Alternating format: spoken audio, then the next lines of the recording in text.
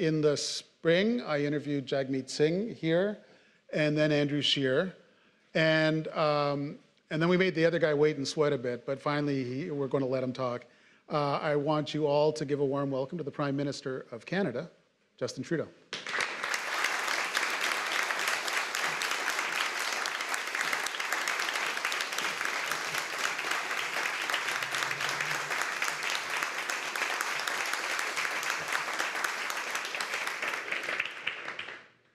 I asked you just before we came on whether it's too early for you to be looking forward to the House rising again, since it just got back. What's the difference between last week and this week for you? A little more structure this week. I'm in the house, which means more time at home every night with my kids. Not every night, but most nights. It's an opportunity to engage in actually getting big things done. It's great to be out there meeting with Canadians, hearing from their concerns, talking with them, engaging. We had a great caucus meeting in Saskatoon last week as well. So lots of good energy, great conversations. But you know, House of Parliament is where things get done, and that's what we stayed focused on. The kind of rumor around Ottawa is that if you were to write a list of your 10 favorite places to be, the House of Commons might not be on that list. 10 favorite places? It could very well be. It's an important place. It's an important place where, no, the level of debate sometimes doesn't meet the same bar as you get around a table in a diner or a barbecue.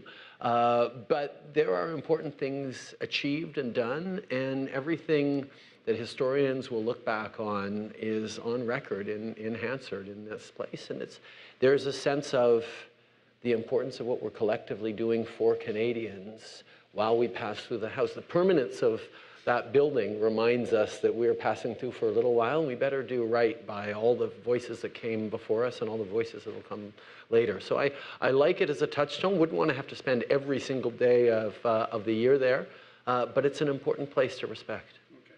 I thought we would settle into the conversation tonight. You have moose socks on. Mine are... They're Paul Wells socks. They're very demure.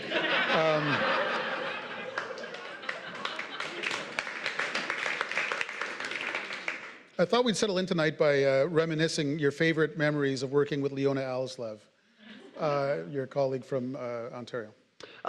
She was, I remember doing a fundraiser with her when she was a candidate. She was,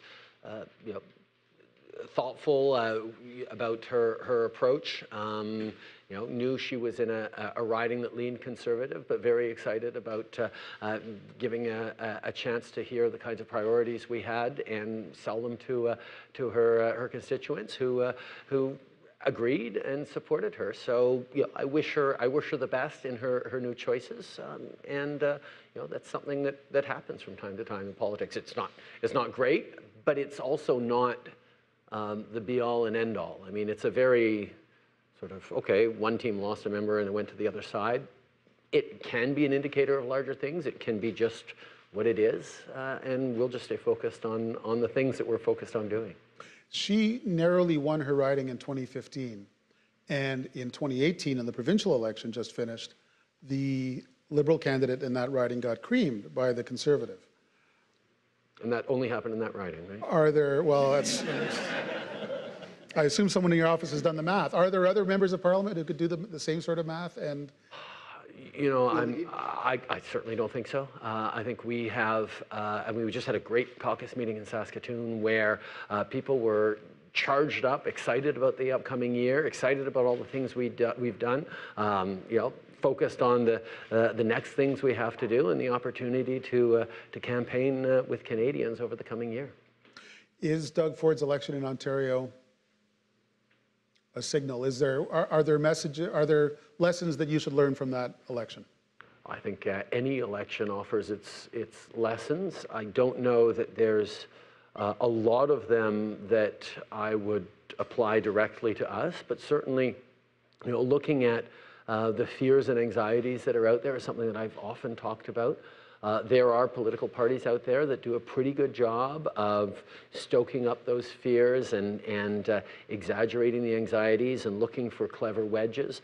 I've always tried not to do that. I think we've focused on bringing people together and putting forward thoughtful solutions that hopefully will allay those fears instead of exaggerating them. But we know that strain of politics is out there, and as Doug Ford showed, it can be very effective. Speaking of that strain of politics, I wanted to talk about your relationship with President Trump and the one file there was no way I could avoid talking about tonight, which is NAFTA. Do you have any sense of an end to this story approaching? I mean, you've been careful not to accept as written in stone almost any deadline that others have sought to impose on this process. Does that mean it's just never going to end? I'm going to retire on this thing? No, I certainly hope not. I think people are every time we get momentum, every time we work together, we do knock off a few more things and move closer to an eventual decision point. We're not there yet. There were points in the spring where we thought we were perhaps days or weeks away. It turned out not to be the case. We might be days or weeks away now. It might not be. This is really something that we're engaged in a, as I've said, in a thoughtful and positive way. If there's a good deal to be had for Canada, which I think there is, then we will look to sign it. If it's not the right deal for Canada, we won't sign it. I think that's what I've heard from Canadians as being fairly basic in their expectations of me. It's got to be a frustrating process from a communications point of view because it's swallowing up large parts of your day and most of your foreign minister's job, and yet there's very limited amounts of it that you could communicate to us. Because all sides have sworn not to communicate or to negotiate in public. Yeah, but it's a really big and really important thing. So I don't feel that just because we can't go and shout it from the rooftops every day, I don't feel that we're not doing really big things and important things. I mean, there's a sense that this job, and I know this may come as a shock to some of the journalists, but it is defined by what we actually do, not what people say about what we do. Okay, I dispute that.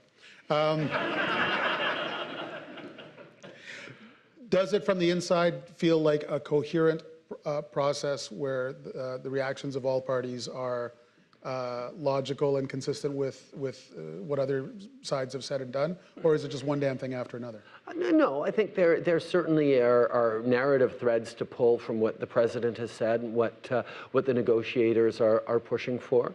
And our job is to stay strong on our positions and look for ways where we can reach to mutually beneficial outcomes. So the public narrative is not something that I spend a lot of time worrying about either from our side or their side. We're just very much focused on trying to do the work and get to the right outcome, which in itself may sound like a simple thing, but in these current times is not. Okay. And is it a fluid process? Is it changing all the time? Or have you known for weeks or months what concessions you were being demanded of you and what, where you're going to have to saw off to get a deal? We're getting into some of the details that I'd rather not get into. We've been very clear for a long time about where our issues were. I've been clear with them in public as well. And the Americans have their take on that is sometimes consistent and sometimes evolves.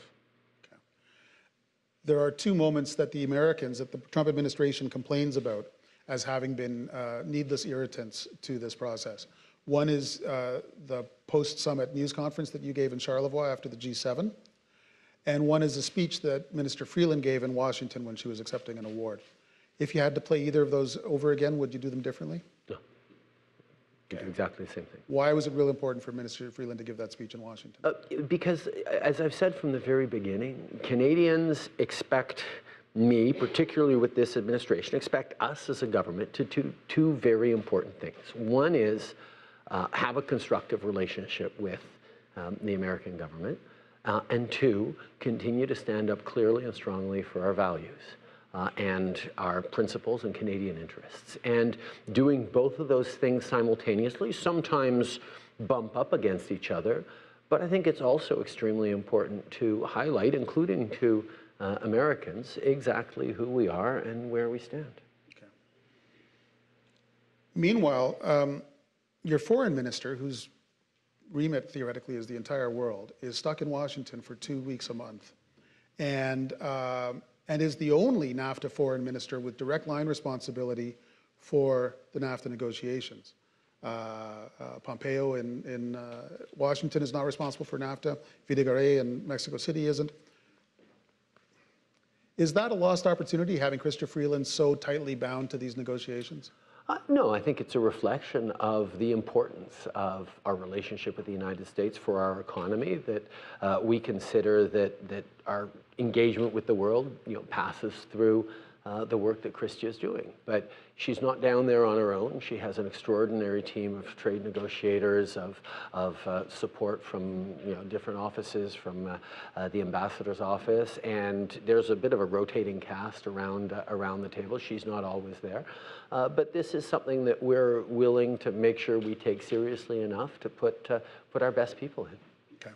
I want to pull back the international camera a little bit from the NAFTA table and talk about the global situation with regard to democracy. Freedom House is an NGO based out of Washington that releases an annual report on the state of democracy. And their reports have been increasingly worried from year to year.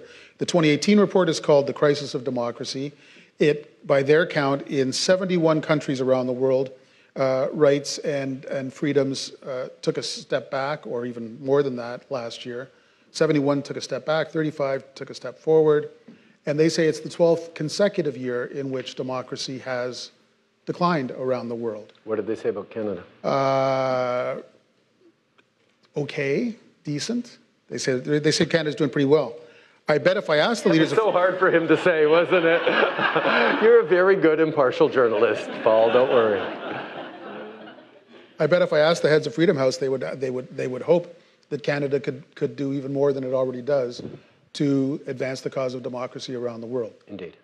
Do you have concrete ideas on how that could happen? Oh, very much. We're hosting a Global Progress Summit, as we did last year, upcoming this weekend in Montreal, where I'll be sitting down with the new Prime Minister of Spain, who is a strong progressive voice on the world stage. I have obviously a great working relationship with Emmanuel Macron, and that was and Angela Merkel. They were very helpful in moving forward on the G7 commitments we made. There's a lot of people around the world in different ways, even someone like Theresa May, who is not necessarily exactly the same place in the political spectrum. We have great conversations about protecting our democracy from the erosion of either less democratic states trying to knock us down or tendencies towards polarization around the world. Where do you suppose those tendencies come from? I mean, we've seen troubling trends in Poland, in Hungary, in Italy, to a lesser extent, in Turkey. Countries that to some extent we thought we could depend on for many years, and now things are going a little sideways. How come? I think it's a reflection of one of the great challenges in our Western developed economies, but actually quite around the world, is that after the boom years of the past 70 years or so, the middle class in our countries, however you choose to define it or call it, doesn't feel like it is being well supported as the world is changing around them, whether it's climate change, whether it's new technologies, AI, automation, whether it's new arrivals, whether it's offshoring of jobs. There's a lot of sources of anxiety, and I think there are many political parties and actors who have realized that there is a path to short-term gain by exacerbating those differences, by playing up those fears, by looking to point fingers and lay blame. And that is catching. Fear is contagious, and we're seeing that success erodes some of the public trust in institutions, which then creates a cycle of those institutions becoming less trustworthy. Okay. There's a constant danger in Western democracies, which is that if everyone doesn't feel like the system is delivering for them, they will reject the system. We saw... I'm not sure I agree with that. I think that's a challenge out there, but I can give you plenty of examples, particularly here in Canada, where people aren't voting on, what is the very best for me, and instead, what is going to benefit my community, what is going to benefit my region, what is going to benefit my whole country. I think if you treat voters like all that's in it for them is who's going to come out with a better outcome, who's going to buy them off better in the election, then they will respond to that.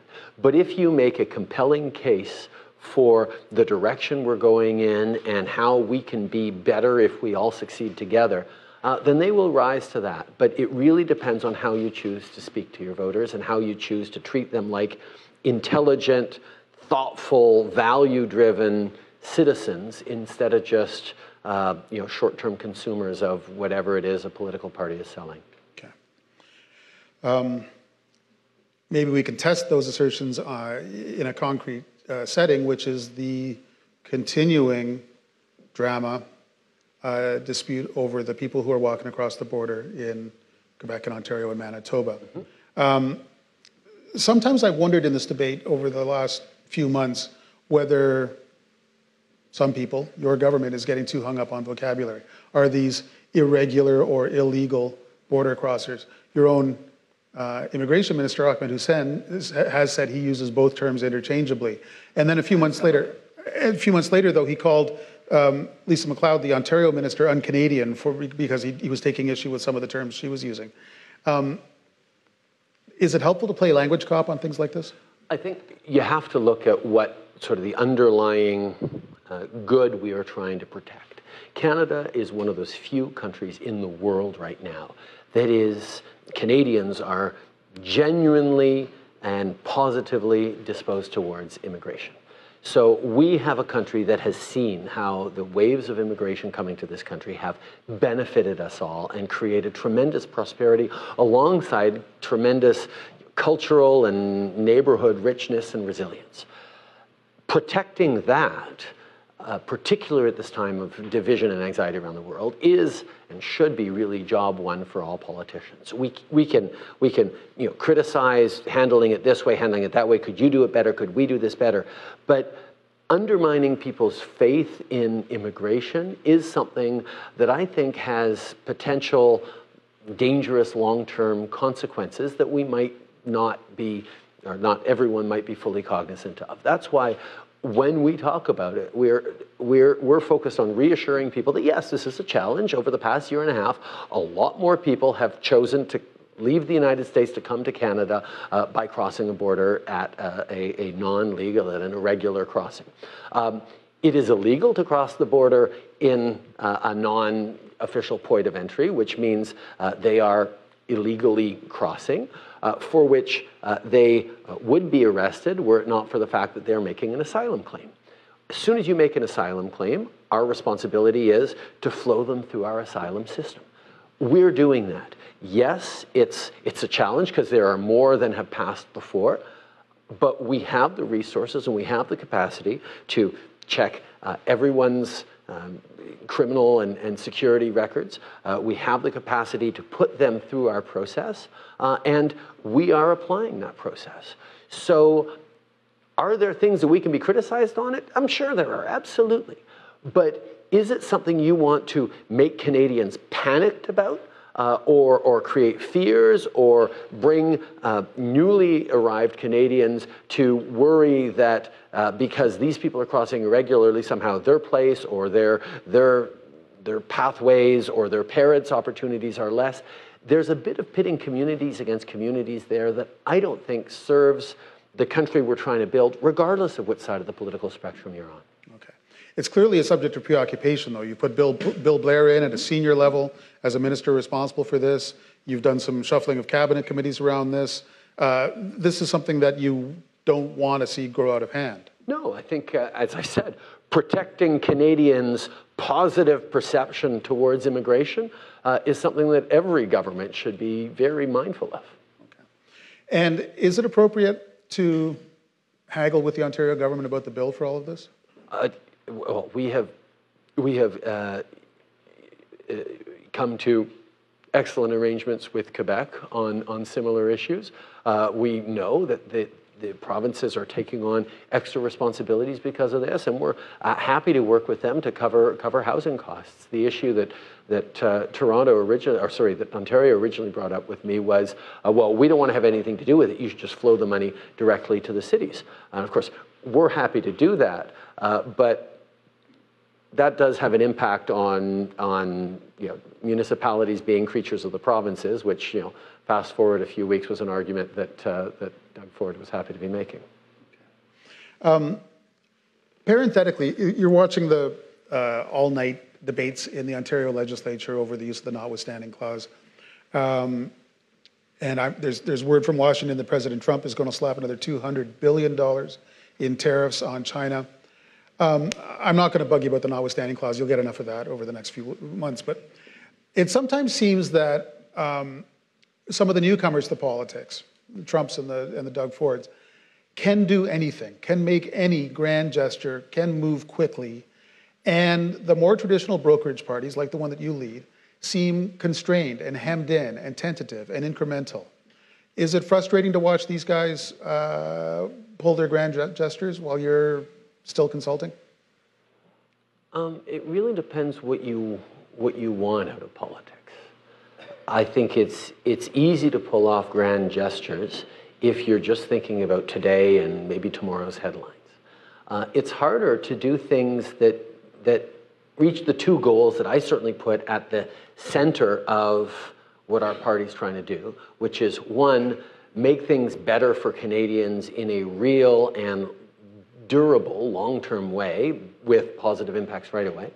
And two, reaffirm people's faith in governments and institutions as being able to serve them and able to actually do good things for them. When you're not too worried about constitutional niceties or institutions like courts or what have you, you can take a mandate and make those grand gestures and satisfy your base in a very loud way. Does that contribute to the long-term well-being of citizens? Perhaps there's certainly a case that a smaller municipal council might do that. I've seen arguments on both sides, and I won't weigh in. But are you also eroding trust in institutions by calling into question the judiciary, by choosing to override people's fundamental rights on such a process question? There's an argument, and certainly I believe, that it is better to get things right, even if it's a little more complicated, even if it takes a little longer, and ultimately I believe that Canadians appreciate that. It's interesting because in 2015 you ran as the agent of change, and all the old guys in the other parties were saying, hey, he can't do that, wait a minute. And now you're sounding a little bit more like the dad who was saying, I will pull this car over right now if you guys don't smarten up.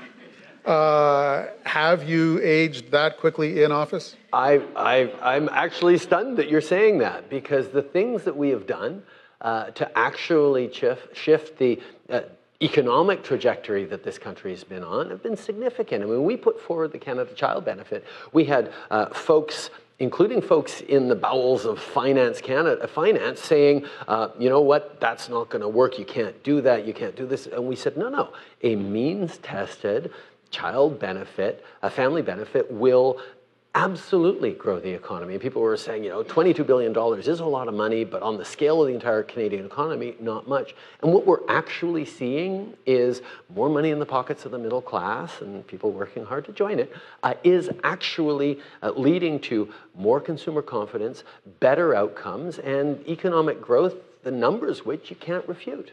Okay. Let's move on to another hot file. So real change is real. I'm told better is always possible. Absolutely, and it will. It will be. So let's talk about Trans Mountain. About 10 days ago, you said you would consider all options in response to the Federal Appeal Court decision, blocking further work on that. Today, can you tell me whether you're closer to deciding whether the government will, for instance, appeal that decision to the Supreme Court?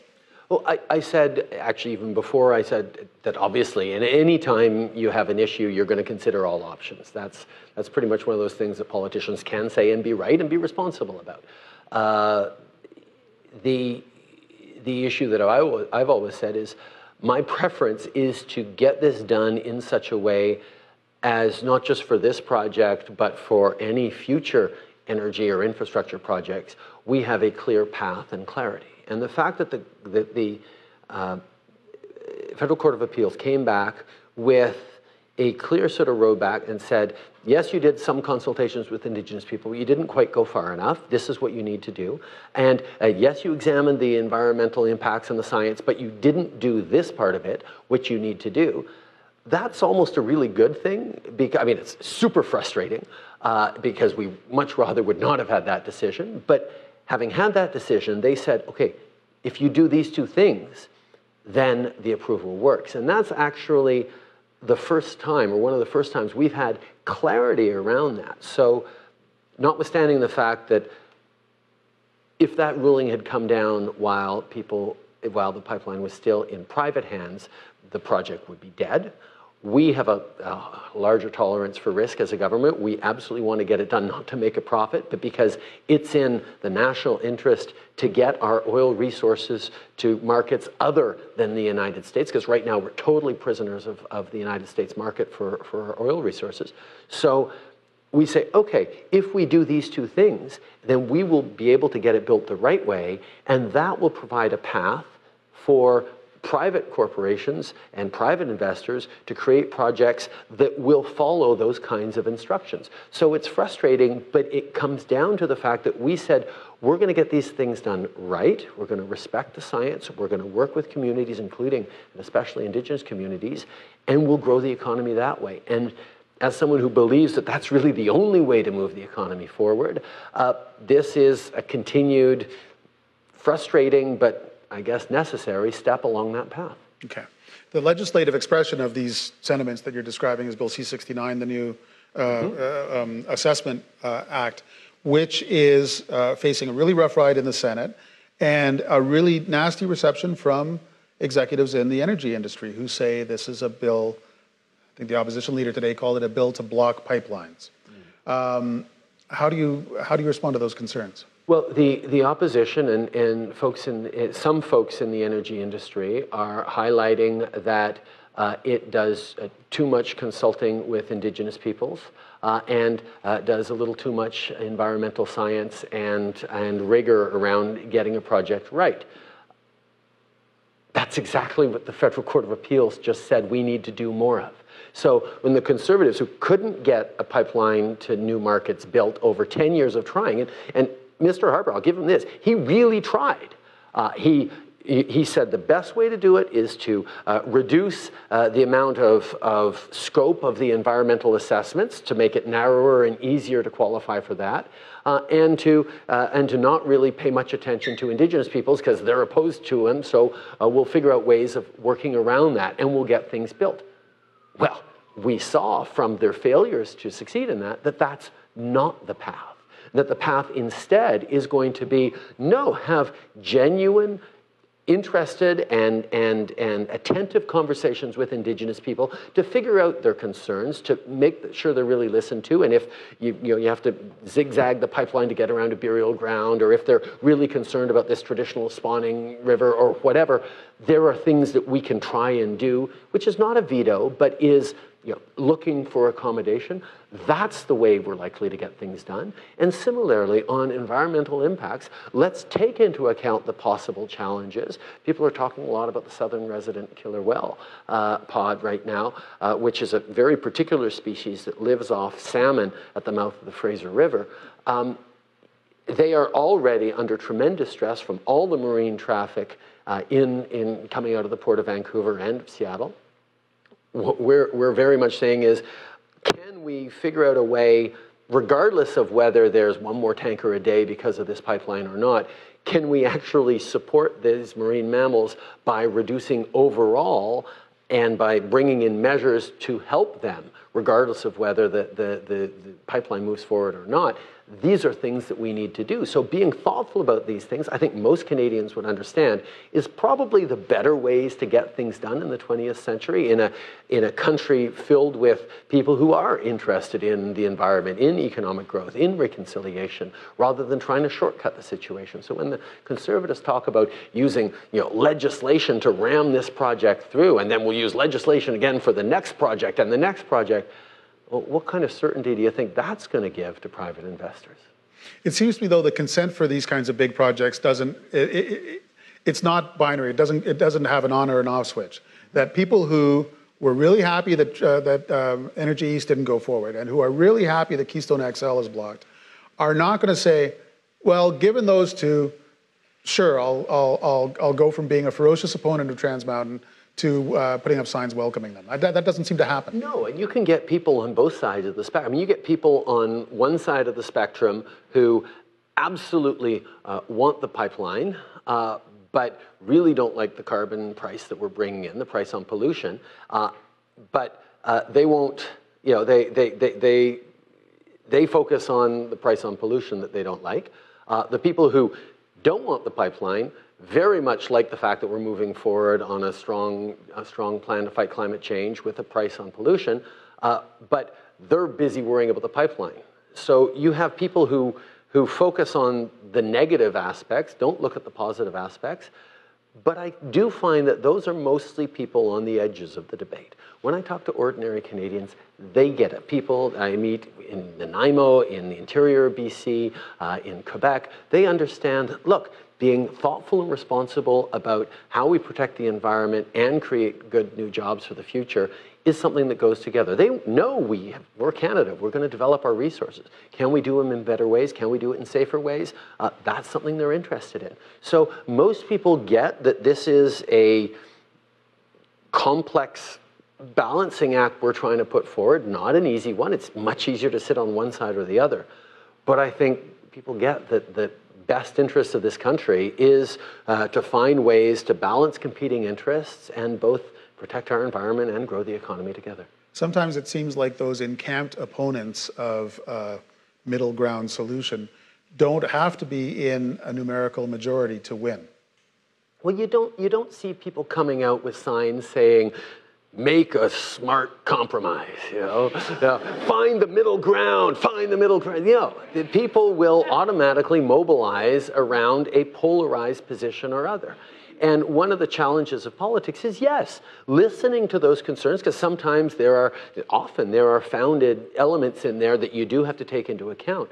But for the most part, people just know that politics is tough. I mean, I remember speaking with a woman who said, oh, "I'm really disappointed that you're moving forward with the Keystone XL, with the TMX pipeline, but I still support you on a whole bunch of other things. I just wish you weren't doing that, but I understand that you feel you need to do it, and I'll still vote for you." I mean, you don't want to get or you'd love to, but you don't often get 100% support for everything you do. People support you or not on a broad range of things, and not even have you been perfect on everything. Are you trying to do the right things, doing a credible job of it, and are you keeping your values at the center of the decisions you're making? And on that score, I think we're doing pretty well. While these dramas are playing out over Trans Mountain, it sometimes seems that Canada is increasingly a country where nothing big can get made or done. And yet you're trying to attract international investment precisely on the idea that Canada is a land of unique opportunity. Do these pipeline disputes send a bad message to the world of investment? I think there is a message sent around the fact that for the past 10, 15 years almost, there has been a real challenge brought in by the previous government, but that is continuing with the debates we have now. But at the same time, we're seeing significant global investment into Canada, whether it's companies like Microsoft or Amazon making investments here, whether it's great Canadian companies like Shopify and others investing, expanding, the GM plants expanding, doing more engineering in Markham. We've had Thomson Reuters coming home to Canada from Connecticut. There are a lot of things that people are noticing is happening and is exciting about Canada, and that's been a very positive story that has contributed to creating the 500,000 full-time jobs that we've created over the past 3 years in Canada. There was a recent report that suggested that CETA, the Canada-European Trade Agreement, although that's not what the letters stand for, but to hell with it, that it is, seems to be more attractive in the early going to European exporters than to Canadian exporters. They have dug in and they are starting to send their goods into the Canadian market, which is good for everybody. But the Canadian exporters, perhaps transfixed by the NAFTA dispute, have been a little slower to take up the CETA opportunity. Well, we have seen increase in Canadian exports in general, but yes, I think one of the things I remember Bruce Heyman, the old U.S. ambassador to Canada, the last one, told me when he got here, he did a cross-country trip, and he was trying to encourage people to think more internationally in their trading as businesses. And the number of people who said, no, we don't trade internationally, we just sell to the U.S. And he was sort of tremendously pleased to hear that, of course. But we are, in a certain part, in a reflexive habit of, well, we have this great big market literally on our doorstep. Let's access that. It's been part of a shift around diversification that many governments have tried to do, that we're continuing to do, to get people to realize that whether it's the internet, whether it's global supply chains, there are more and more opportunities for Canada to pierce markets around the world, including as a brand. There is an interest in Canada as a place where things are done right, things are done well, things are done responsibly. There's a certain cachet around Canada right now on the world stage. And there's a number of companies that are doing well to benefit from that. But there's more to do, which is why we have a Minister for Small Business and Export Promotion. I wanted to talk about the other side of the energy environment coin, which is the environment. You have been planning for as long as you've been in office to introduce a national carbon plan about now, basically in the new year. Is that carbon plan going to be in place in the new year? Yes. How?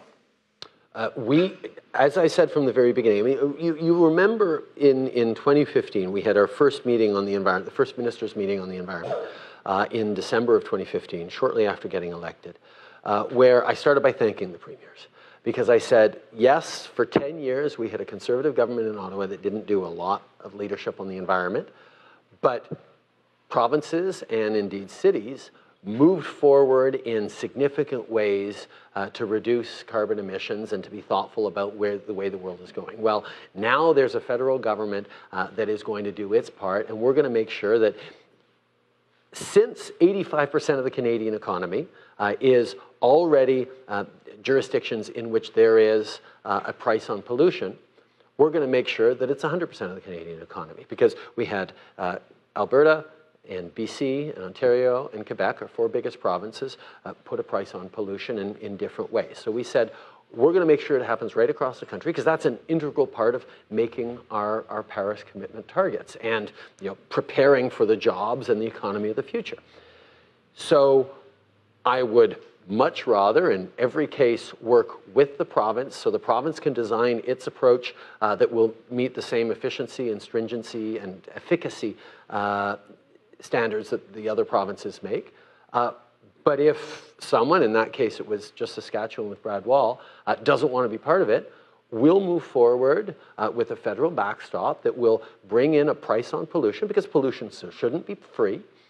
And the money we bring in from the price on pollution, we will return directly to the people in the province that it came from. So we think it's a fair, reasonable approach. It's certainly within the federal powers to do it. I'd rather work with the provinces, but if they're not going to be fair and they're going to let their neighbors put a cost on pollution while they continue to make it free for their heavy emitters to pollute, the federal government has to step in and hold the federation together by saying, no, everyone has to have equivalent systems. Is that something you can do as a practical matter if the number of non-committing, cooperating provinces rises to 4 or 5 or 6? I think that's a bit of a question we'll see the answer to, but I very much doubt that it will rise beyond 2 or perhaps 3. We have a very clear understanding by Canadians right across the country that in order to build good jobs for our kids and strong economies moving forward, we have to take in mind the impacts of climate change and the need to fight climate change. I mean, the wildfires, the floods, the hurricanes, the extreme weather events that are increasing in frequency because of climate change are only going to get worse. We need to make sure we are doing what we can to protect future generations. Very little matters as much as this right now. So you're going to head into an election year introducing a new tax that will be felt by consumers a few times a month and which they know will grow over time? The alternative is people who want to make pollution free. I don't think it should be free to pollute. When you have a company pumping raw sewage or effluent or chemicals into a waterway and not bothering to pay to clean it up as it outputs, the cost gets borne by the town downstream, by citizens who no longer can't swim or bathe or drink the water they're from. That's irresponsible. We do make companies that pollute limit their pollution or pay for the cleanup of their pollution. That's exactly the principle we're moving forward with. It's about basic fairness. People who pollute should be paying for it. And that's a way not just of bringing in revenue to offset the costs of that pollution that is on people, but it's also a way of incentivizing not polluting. If it's free to pollute, why would you put in something to protect or prevent pollution? If it costs you something to pollute, well, maybe it's cheaper to actually clean it up at the source instead of polluting in the first place. It's a basic small c conservative economic principle around including internalizing externalities. That's something that the big C conservatives don't seem to get. And I'm still waiting for Andrew Scheer's promised, comprehensive, detailed plan to fight climate change that won't include a price on pollution. I think we're all waiting for that, but I think none of us should hold our breath.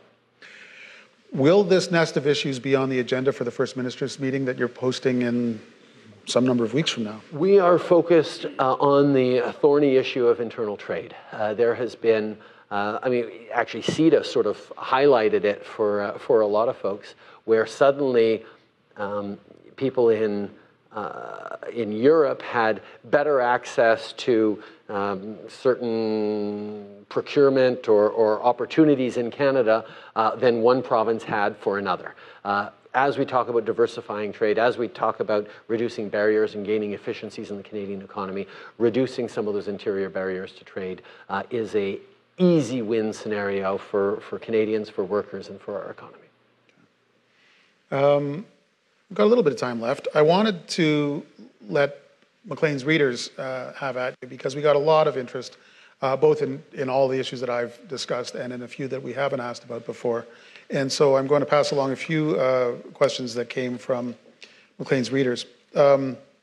One is asking what you have to say about the arrest in British Columbia of Ibrahim Ali, who was a Syrian refugee, following the murder of a teenage girl named Marissa Shen.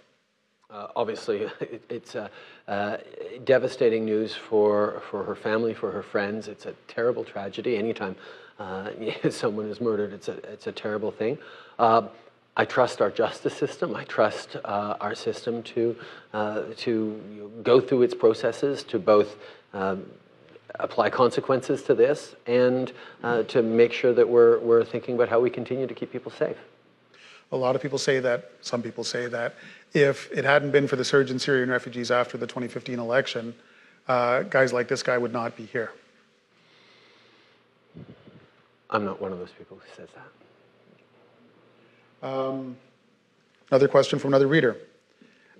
Again, not the only reader who's concerned about the promise on electoral reform that didn't quite see.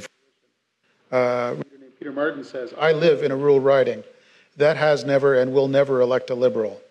My vote is wasted. Seems to be a Liberal voter. Real electoral reform was important to me. Why did you abandon your promise and voters like me? We were heading down a path that I thought, despite all my hopes and best intentions, and indeed my wish to move forward on this promise, it looked like we were going in a bad direction that would have ended up hurting Canada. And if given a choice between ticking a box off on a platform or doing damage to Canada, doing damage to Canada, I will choose to not accomplish that promise in order to keep our democracy and our country stable. Could you not have foreseen that in 2015 when you made the promise? No, I was genuinely hopeful that we were going to be able to come to an arrangement where, for example, you could have a ranked ballot that would go at this problem here without empowering fringe voices in our country. Do you have any appetite for taking up this issue again after the next election? I've said many times it would have to be if one of the other parties were to come forward with a workable proposal, I would look at it, but it's not something I'm going to seek to do alone anymore. Okay. Another question, following on a lot of questions, similar questions from readers about the Me Too movement. This is a reader named Sabrina S. She wants to know how the Prime Minister reconciles his past groping experience with his self-branding and bragging as a feminist. Should or would one cancel out the other, or can the two coexist in 2018? I think first of all, we have to understand that there is a massive shift going on in our society, in our workplaces, and important conversations that are really long overdue. Understanding that someone can experience an interaction very differently from another person, and giving weight and credence and support to anyone who comes forward to share those stories and those experiences is extremely important. And how we listen and how we learn and how we grow as a society is absolutely essential. So I will always, as I did, make space for people to come forward and not seek to shut them down or contradict them, but to support them. And it's difficult, but there's a lot of difficult conversations we have to have. And if leaders can be part of modeling the path forward of being thoughtful and supportive, then all the better for it. One of your other MPs, Kent Hare, was kicked out of cabinet over a series of allegations. And then earlier this summer, you were campaigning for him in his riding. Mm-hmm. How do you arbitrate between these? Well, I think first of all, it's obvious that when I became leader of the Liberal Party, I didn't get a book of instructions handed down by Wilfrid Laurier on how to deal with these situations. These are new situations that we have to go at on a case-by-case basis in a thoughtful way, in a way that really tries to adjust to the fact that people have been marginalized and taken advantage of and not heard for far too long, and we are now giving voice to those. So we are trying to deal with them each as they come up in the most thoughtful way possible. I seem to have worn out my microphone. Maybe I should just talk into your lapel. Here's a broader question. One of the readers asks, what do you feel has been the most important lesson you've learned so far in your term as Prime Minister? How has this lesson affected the way you govern or the way you intend to govern in the future? I